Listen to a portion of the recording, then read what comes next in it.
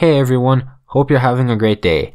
So for today's video I thought I would go over Darth Maul and how powerful he was in lore.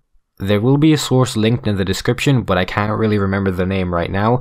But anyway, it is definitely going to be in the description, so you can go and check it out there. So what I'm going to do is I'm going to get into it. I'm going to basically read out the paragraph, go over Darth Maul and how powerful he was, so hope you enjoy.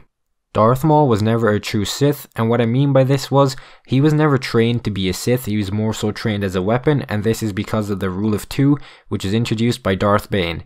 And what this rule meant was, there could only be two Sith in the galaxy at the same time, so there would be a master and there would be an apprentice, and obviously the master would be a master, there would be an apprentice who would eventually learn everything and try and overthrow the master, and then if they failed, the master would go look for a new one, or a new apprentice. If the master died and then the apprentice took over, the apprentice who's now a master would go on and find his or her apprentice, which is very confusing, but it's still around even in the canon timeline, I believe. Maul displayed a reasonable amount of competence in telekinesis, utilizing force grip and force choke while interrogating Hoth Munkar, I'm not really too sure how to say that, and being able to activate a set of door controls behind him with a flung piece of wreckage. Maul also demonstrated a resistance to force lightning, shrugging off a barrage unleashed by Night Sister Migella while hunting for Alexei Garn. Darth Maul was skilled in combining force talents with mechanics. Sidious gave Maul his funds and schematics he needed and provided his apprentice with a secret facility on Coruscant.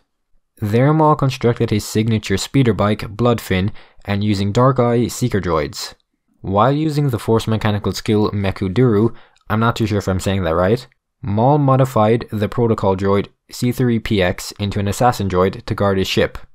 I would also like to add that Maul was a master in Juyo, which I believe is form 7, and then there was multiple other forms which he was, I believe, not a master in, but he did know pretty much everything in those forms as well. Now after reading out that paragraph, I would like to say that Maul, in my opinion, is going to be one of the strongest Sith that was ever around.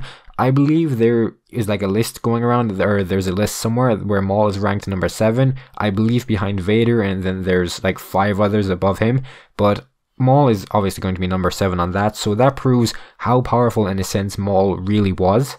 Now that has been pretty much everything I wanted to go over in the video, so if you did enjoy the video and you want to see more videos pretty much every single day or every single few days, you can leave a like and you can subscribe and just get notified whenever.